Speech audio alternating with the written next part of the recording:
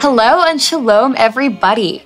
My name is Julia Jassy, and you are listening to Nice Jewish Girls, brought to you by Unpacked, a division of OpenDor Media.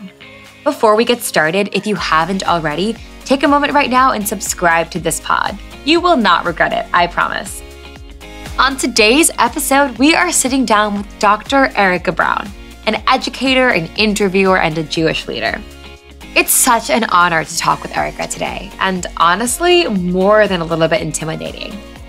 When we're talking about walking in the footsteps of some of the greatest women in the Jewish community on this podcast, we are quite literally referring to women like Dr. Brown. Interviewing her today is such a full circle moment. She has interviewed some of the most important people in the Jewish community throughout her career. We're talking Madeleine Albright, former Secretary of State, New York Times columnist David Brooks, editor-in-chief of The Atlantic Jeffery Goldberg, esteemed Holocaust historian and State Department anti-Semitism envoy Deborah Libstaft, and of course, former presidential speechwriter and most importantly, former guest on Nice Jewish Girls, Sarah Hurwitz. I'm so moved by Dr. Erica Brown's commitment to the preservation of Jewish history. There's something I find so powerful about stories. In so many ways, sharing them is the root of this podcast. And this is something that I want to talk to her about today. Why record the history of these important Jewish people as a passion project, especially when she's doing so much incredible work herself? What makes her interviews special?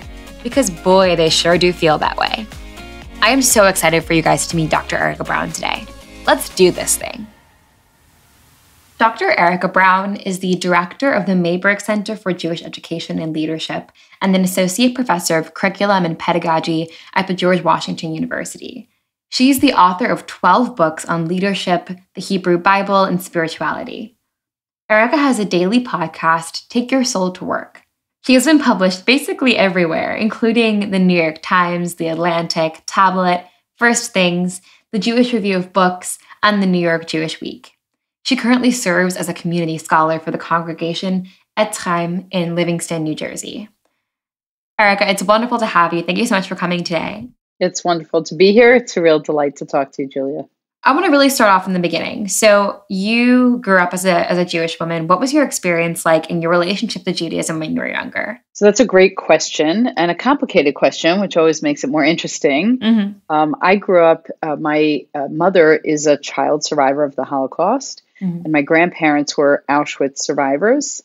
They were each liberated one day apart, one by the British and one by the Americans. And they didn't find each other and my mother for a whole year. Wow. So they were apart for a long time. And they went back to Germany, then they came to America.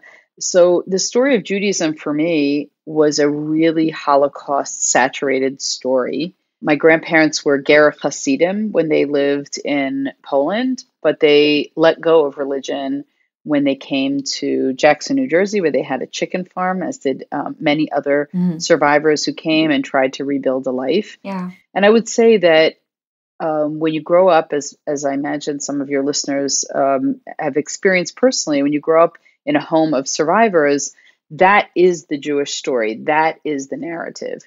But that narrative comes with a lot of other consequences, and I mean quite literally, because it's a very depressing story, and it's a story of being hated, and it's a story of being small and insignificant and powerless.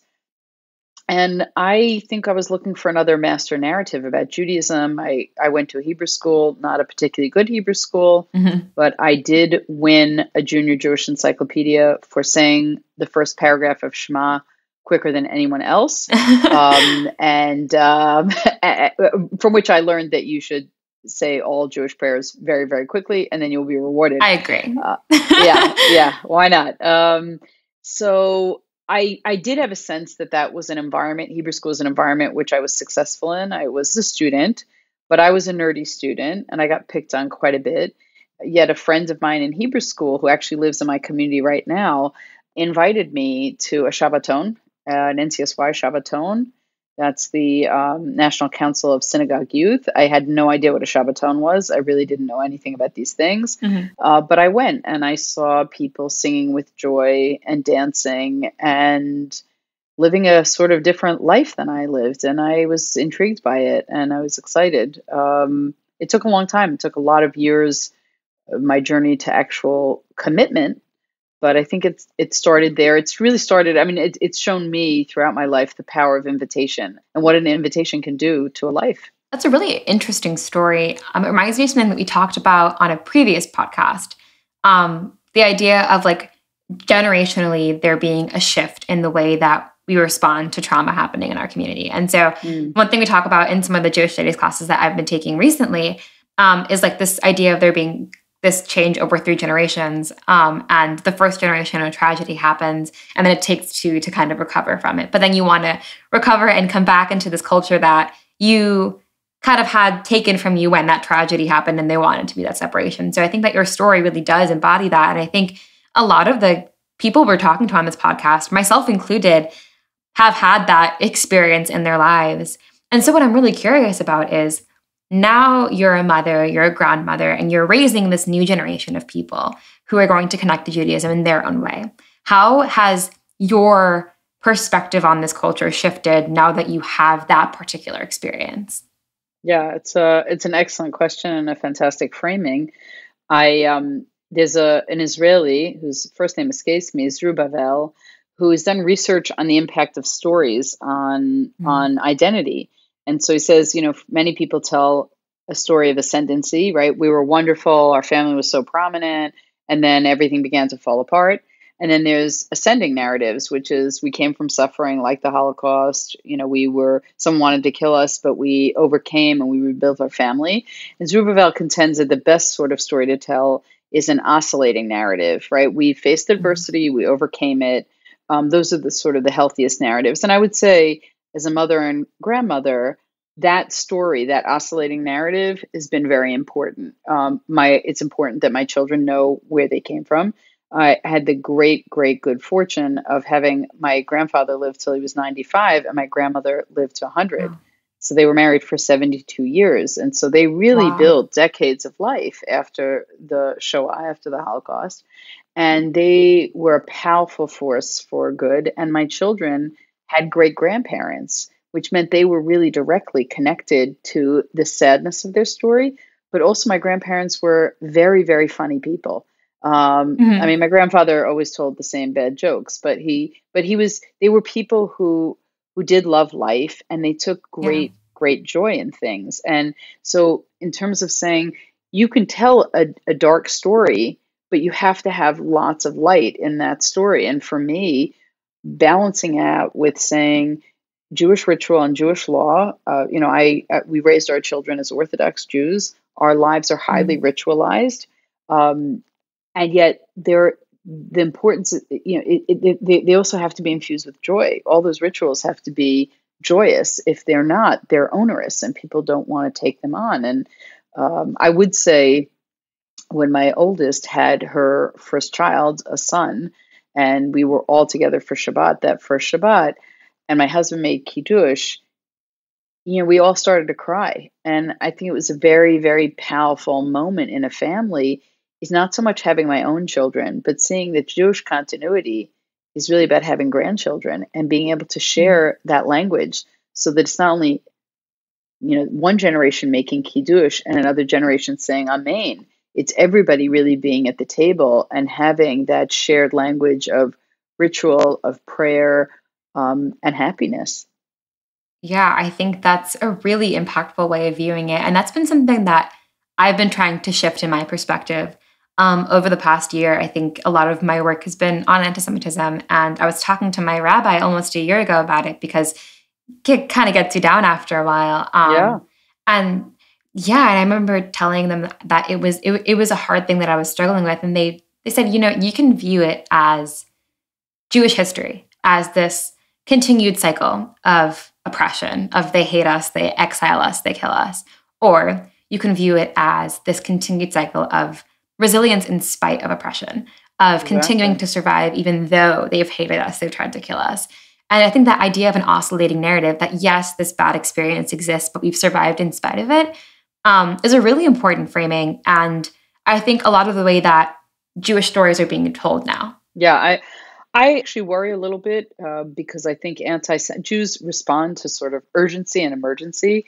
And so we tell Holocaust stories, we tell anti-Semitism stories because they help us fund campaigns and they get people, they build solidarity. I guess, my master narrative is not the Holocaust. It's really the Exodus narrative, right? It's about being saved and then shedding that light to other dark spaces because I can live in the light. And I actually am very, very concerned that the American Jewish narrative has become densely depressing. You go to any synagogue, cities across America have Holocaust memorials. They don't have celebrations of Jewish life in the public square in the same way. And so I think it's deeply concerning and something I guess I devote my professional life to is trying to say, how do you have a different narrative? How do you create and how do you uphold a different narrative and not the immediate, urgent, everyone hates us narrative? It's not healthy. And you've done a lot of work on sharing a more positive narrative. And one thing you mentioned earlier on in the interview was the power that you find in stories.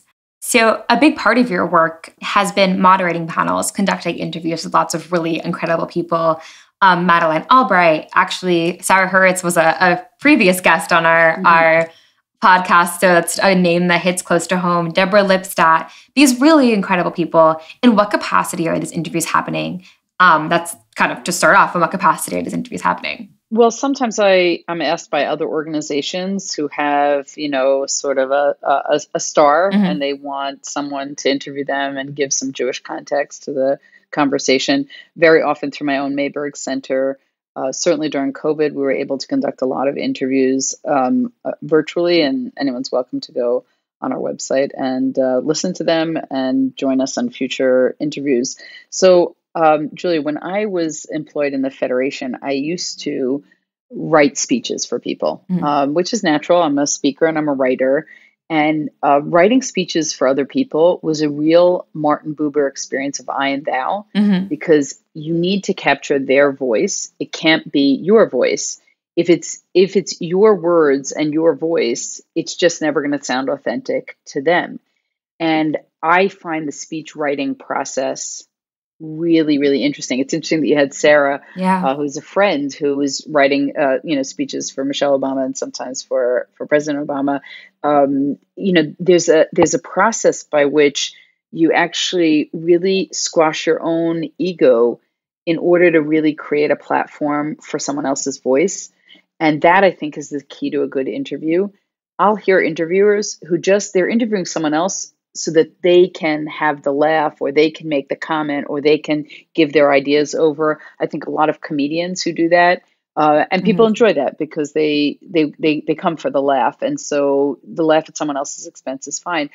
I'm a very curious person. I really love to hear other people's stories. So to me, to just be able to be with someone in that kind of space, in that kind of public space, and get a sense of what drives them and what impact they're having and what disturbs them and what keeps them up at night. I will say that interviewing requires a lot of preparation. If someone's written books, then I'm going to pretty much read maybe all their books or a lot of their books, listen to them online, try to get a sense of repeated issues that keep coming up for them. But I know not everyone loves doing interviews. I love it. I just love it. That's really important, I think, to hear as someone who's doing interviews now, because you have this wealth of experience. So I'm really internalizing all of what you just said. I'd like to say one more thing about that. Yeah. It's really important in an interview to ask questions that they're not getting in other formats. Yeah. I've interviewed David Brooks several times, and he once said to me after an interview, "No one has ever asked me these questions." And he said it in a little frustrated way, but then with a smile. And I felt like that was a success. And I think for me, interviewing people and thinking about the Jewish dimension of their work and what inspires them or what they struggle with when they're really speaking in a world platform, whether it's about politics or literature or other trends, and trying to get a different story. And I think people respond to that because they have pat answers to the questions that everybody has asked them before. The key is to ask them things that they're not anticipating. And then you get answers that are surprising. That must be such an interesting, I guess I'm saying must be, but that's I guess what I'm trying to do here too. But that's a really interesting, I think, way. The main word that pops out at me from what you just said is curiosity, because something I can definitely echo. There are these incredible people, and they almost seem like there's a degree of distance between like the public figures and the people who you have a conversation with. And it's a really interesting experience to sit down with someone who you've read their work, you've read about them, and now they're a person in front of you. And that's a very, I think, different way of looking at someone. I think part of the challenge, Julia, is shrinking the distance. Yeah. Because if you see that person and you're in adoration of that person, you're not, I think, going to ask really great questions. When I had the gift of interviewing Secretary Albright, I actually bought her a pin. I bought her a Sterling typewriter. She loves pins. And I actually, in Phoenix, Arizona, I went to an exhibit of her pins that she wore in different contexts to make political statements. And so I felt like I try to do something which equalizes the space between us somewhat, because otherwise it's not going to feel like a real conversation. It's going to feel very stilted. Yeah. And what are some of the impactful stories that you've heard from these people? Because you'd mentioned wanting to hear things that aren't being told elsewhere. What are some examples of things that have really just impacted you in your experience? Well, actually, I'll talk about the Albright interview. It was interesting. I think it was, I can't remember which book it was for the moment. She writes big books. So if you're interviewing her, it's going to be, there's a lot of prep time. And I confess to being starstruck. It was at a local JCC in the Washington area. And I said to her, this was shortly after the revelation that she had Jewish parents, and although she wasn't a practicing Jew. And I said, Secretary Albright backstage, I said, someone is going to ask you a question about your Jewish identity. Do you want it to come from the audience, or do you want it to come from me? My preference would be from me, because then we can control it a little bit more. And she said, okay, that's good. You'll ask me. And I asked her a question of how she deals with this.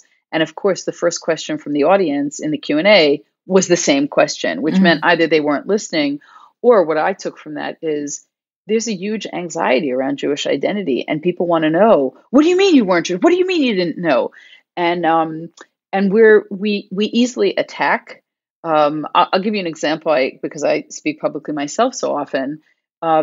Afterwards, it'd be common in in-person experiences for someone to come up to me, and the first thing they say is, here's what you didn't say. And I think it's a certain, it puts everybody on the defensive. It doesn't create warmth. In my interviews, there's never a gotcha moment. That's not what I'm interested in. And I don't think it creates a safe space for people to make themselves open and vulnerable and share. I think if you watch some fantastic interviewers, you'll watch the way that they try to insinuate themselves, even with enemies, right? To try to get something that someone else doesn't get. Everyone is preparing to be on the defensive. And I don't find that to be a pleasant experience. I don't think it yields something that's meaningful. Having the opportunity to speak to, I think Madeleine Albright being a really great example of this, but you talk a lot about Jewish identity, but I think there's a very particular experience of Jewish identity as a woman, like feminine Jewish identity being this doubly complicated thing to grapple with. How has that been, having the opportunity? You think of Madeleine Albright as someone that you look up to as a little girl. And just to be able to equalize that space, to understand that your words and the story that you're sharing will be something that a young person, a young woman will be inspired by. How has that been for you to kind of grapple with? Yeah, in that specific interview, someone had asked her, you have a PhD and you've been a Secretary of State and other political positions, and you raised 3 girls, and how did you do it? And she just said, you can do it all. You just can't do it all at the same time. And so, that was, I think, very important lesson, even though I already had 4 children at that point and I had my own PhD. But I thought she said it in such a concise and impactful way, and allowed women to sort of put down the burden of having to be everything at all times. Generally, maybe this isn't what you're going to want to hear, I don't see myself as a female on stage. I those, in some way, those categories feel quite binary to me, because it's saying, as a woman, is there a certain way you approach something, as opposed to, as a human being, is there a way that you approach things? And so I'm not looking for them to give an answer as a woman. And actually, I have to say, I sort of get to moments where I resent that. I was once on a panel in front of several hundred people, and the question that the moderator asked me, as opposed to asking others in the panel, was my experience of being a Jewish woman. And I said, maybe not so nicely, I said, I'm happy to talk to you about adult education, and I'm happy to talk to you about Jewish identity. And it was a list of things, but why am I the one who always has to have to answer the woman question? And that doesn't mean I'm trying to deny my own femininity, or the fact that I am female, and the fact that motherhood has been a great blessing in my life, and now being a grandmother. I feel like it can't be always on the table, because it sets us back a little bit. We're not speaking as humans. We're now in a box, and in the box, I'm going to let you out of the box a little bit, or let you speak from the box. Does that make sense? That makes absolute sense. I've had similar experiences where I was asked to do a speaking piece, and I was told explicitly that you're the woman who's going to be representing the female community in this panel, this whatever it is at the time. And I always really resent that. And I'm really, really curious, because you mentioned that you don't see yourself as a female on stage. It's something I think that I can actually understand really well. Do you see yourself as Jewish on stage too? Does that label feel like something you're owning in that moment? Or do you feel like you're just another person with whoever it is that you're interviewing? No. And it's so interesting. I've never been asked that. There you go. I actually always see myself as Jewish wherever I am. So it's interesting, that level of identity, in some ways, so I can't even say close to the skin. It is the skin. And in fact, I think that's one of the reasons that I'm doing an interview, is we're in a Jewish setting, or we're trying to elicit some kind of Jewish connection to a speaker or a situation. I think that's also a product of the fact that I study texts every day.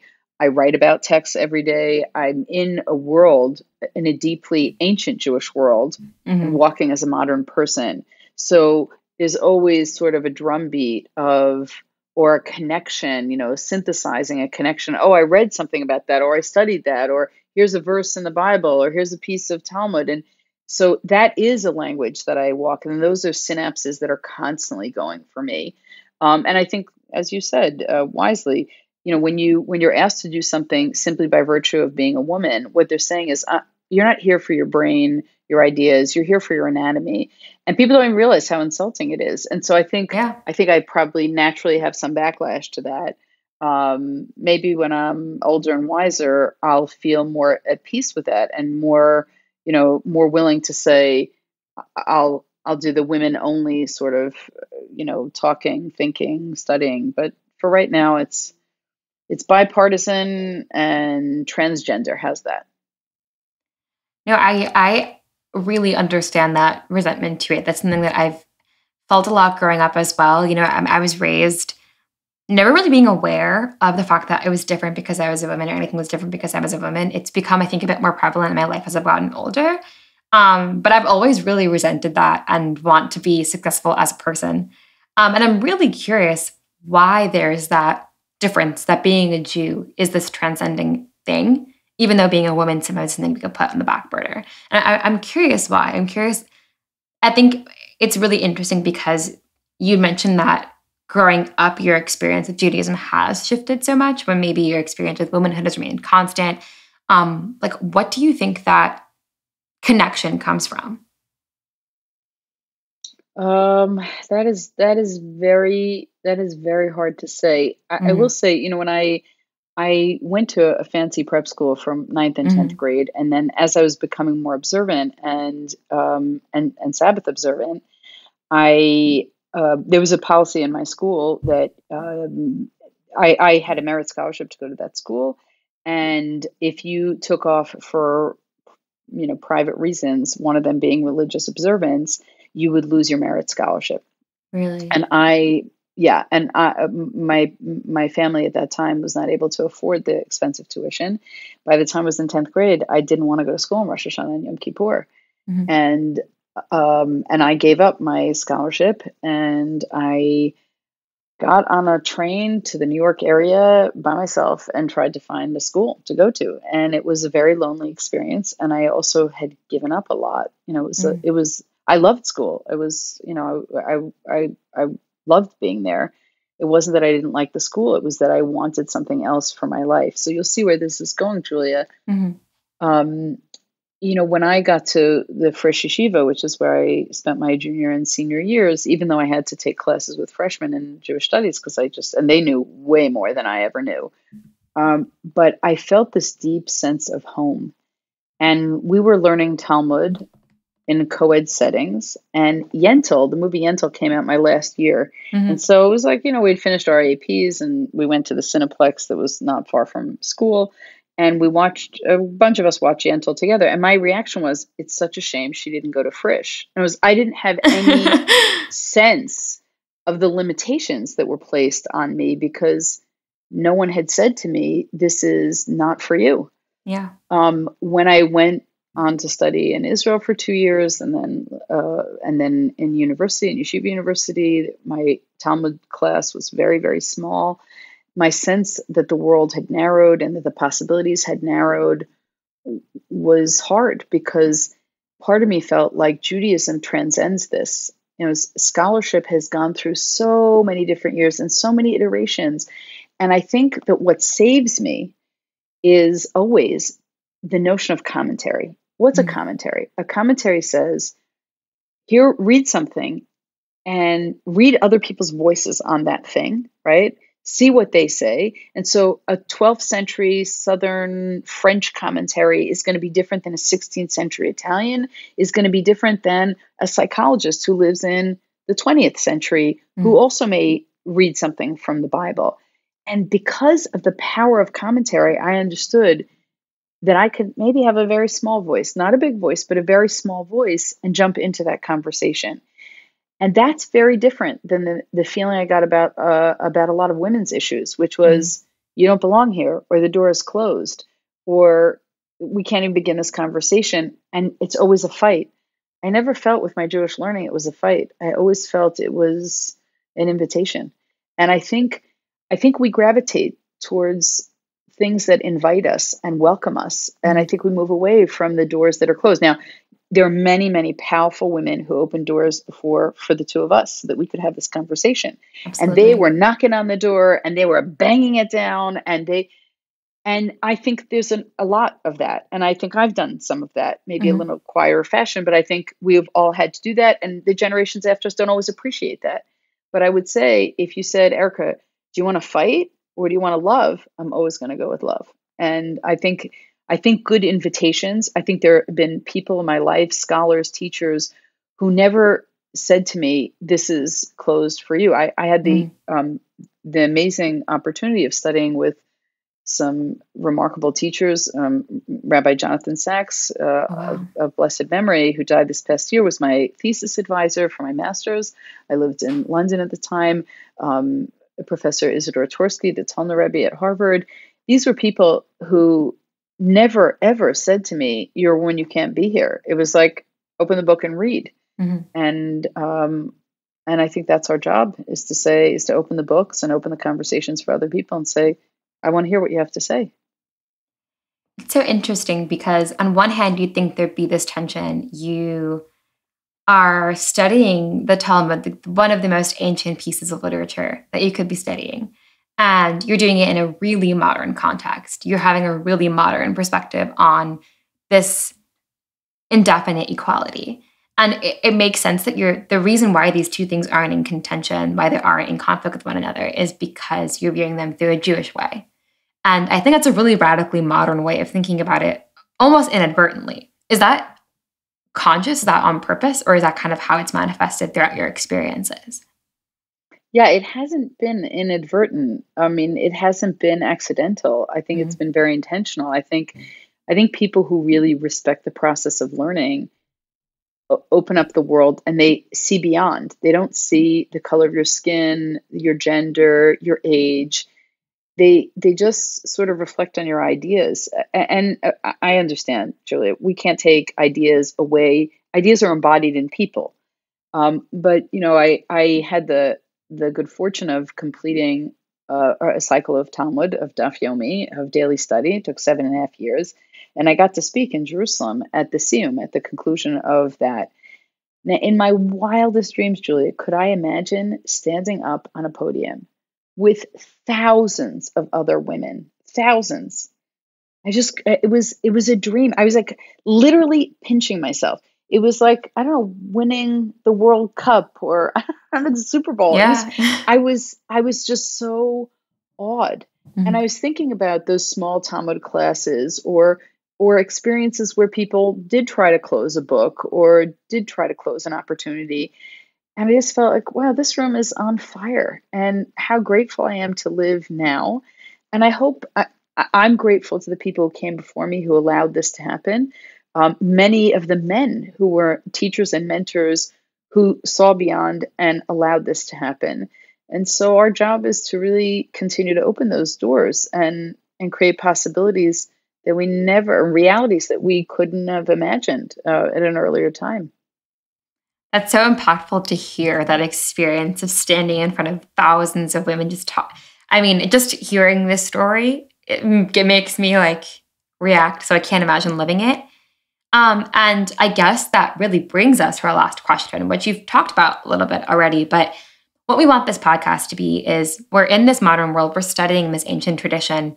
And we want to give everyone, but mainly young women, access to mentors they probably will never get the chance to meet, to kind of do what you said and squish that space between the people that you read about and the people that you're meeting.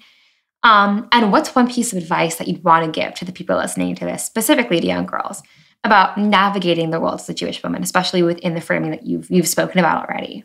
Yeah. People respect ideas. Be one of those people who has them. I'm going to say a few things that aren't so popular. I think the American Jewish community is not saturated with lots of content. I think the conversation is quite shallow. There are a lot of Jewish cliches. There's not enough ideas. There's not enough respect for ancient traditions and how they impact modern lives. And people need them. We are meaning makers and we search for meaning. And Judaism has a lot of meaning, but you also have to study to gain access. And the more informed and thoughtful you are, the more people want to hear what you have to say. That takes work. We're also a very suburban community in the sense that what we talk about tends to be what we own and what we want, right? As material things. And America has been a place of great abundance for the Jewish community. And there's another side of this, which is that doesn't make you an interesting person. I'm interested in interesting people. I think that's the gift of interviewing, is to interview interesting people. I think everyone has the capacity to be an interesting person. Do you have to ask yourself, am I an interesting person? Am I reading, or am I sort of mindlessly scrolling? What does it take to be an interesting person? Who do I need to meet? What conversations do I have to have? All this doesn't have to be intellectual, but I think that question for me, it's not only about women, it's really about humanity right now. Yeah. Are you an interesting person? Are you someone would want to interview because you have something worthwhile to say? And I'm not suggesting that ideas alone make someone worthwhile. We are all worthwhile by virtue of being God's creations. What do we do with the fact that we're created? Do we create in imitation of God? Are we occupied with the work of creation, of bringing new ideas, of bringing people together who've never been together, before? Am I allowed to give another piece of advice? Absolutely. The more the merrier. Women and girls need to create stronger sisterhoods. I think girls are toxic to each other. I'm someone who suffered at the toxicity and the drama of girls who just, make fun and belittle. And I've watched that have its own adult version, and it's really not pleasant. At a certain point, you're not in 6th grade anymore, and you need to take some responsibility for the female communities that you create.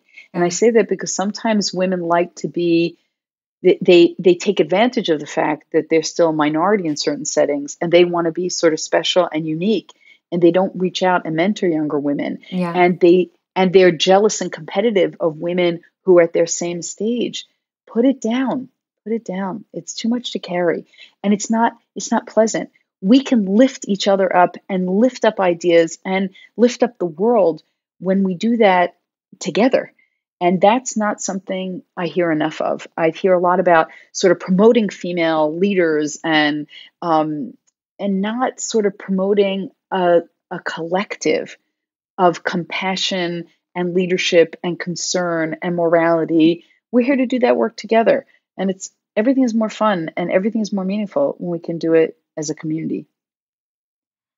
That's really wonderful advice. And you are a huge part of that by being this person who is both a leader and a mentor for so many people, so many students. And it's been such an honor to speak with you today. I feel like I've learned a lot from this conversation. I'm sure everyone listening can echo that sentiment. And thank you for taking the time. I really appreciate it. I can't think of a better way to spend time, Julia. And it's been an honor to be with you. Thank you. Thank you so much. There was something about this episode that just felt so different for me. When I started this project with the Unpacked team, our vision was to create a podcast that was almost an archive of sorts. An archive of history being made today and of the women who are making it. I believe without question that the future of the Jewish world, the future of the world in general, is female. Our power and our commitment to bettering the world is palpable, and we finally have all of the resources to achieve this chance. This conversation with Dr. Brown reminded me of why we started this podcast in the first place. Sitting down with her, I kept forgetting that we were in an interview. For just this moment, she really embodied the purpose of this project: mentorship. The advice she gave was the advice I felt like I, beginning my career now, needed to hear. For Dr. Brown, womanhood is a piece of her life, not a lens through which she views the world. Judaism, on the other hand, is different. Judaism shifts the way she thinks so strongly that it's impossible to separate it from herself. There's something about that I really connected to. Growing up in the early 2000s, my parents taught me to be a strong person, a smart person, a successful person. It wasn't until I got older and began to confront the way sexism shapes our world that I realized how most people view us, as strong women, as smart women, as successful women. But Dr. Brown is so much more than a nice Jewish girl. Dr. Brown is a complete person. She's a person before she's a woman even. But she's a Jew before she's a person. And honestly, I'm still grappling with the significance of that statement. I probably will be for quite some time. I have no choice but to ask myself now, who am I? And this, my friends, is where we'll leave you for today's episode of Nice Jewish Girls. Hopefully a bit smarter and a bit more inspired. I would love, as usual, to hear your feedback and suggestions for other nice Jewish girls to host on this pod. Email us at podcasts@jewishunpacked.com. And join us next week when we'll be speaking with Danny Goldblatt, esteemed Jewish studies teacher, but also famous barbecue chef who makes kosher food. Nice Jewish Girls is the production of Unpacked, a division of OpenDor Media. Rivki Stern is our producer, and I am your host, Julia Jassy. Check out JewishUnpacked.com for everything Unpacked related, and subscribe to our other podcasts. I want to give a quick shout out to a weekly podcast you might love, called This Week Unpacked. In 15-minute episodes, my colleagues Avi and Sarah explore a relevant and important topic in Jewish and Israel news. Check it out and let me know what you think. And follow Unpacked at all of the social media places, like TikTok, Instagram, Facebook, YouTube, and Twitter. Just look for @JewishUnpacked. Talk to you later, ladies.